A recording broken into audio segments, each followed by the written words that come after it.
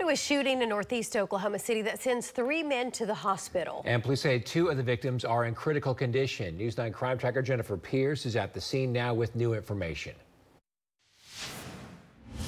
Police say gunfire broke out in the Kelly's Market parking lot just before noon today. Right now, we know 1 suspect is on the run. The intersection of Northeast 36th and Kelly turned into a large crime scene, stretching from Kelly's Market to a vacant store across the street. A pile of bloody clothes was left there on the ground.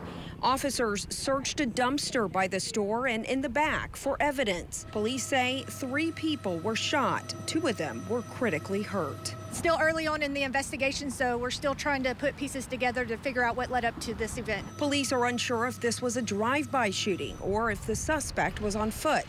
They do not have a description of the alleged shooter and ask the public to call Crime Stoppers if they saw anything. At 5, community leaders react to the latest gun violence in their area. In northeast Oklahoma City, Jennifer Pierce, Oklahoma's own News 9.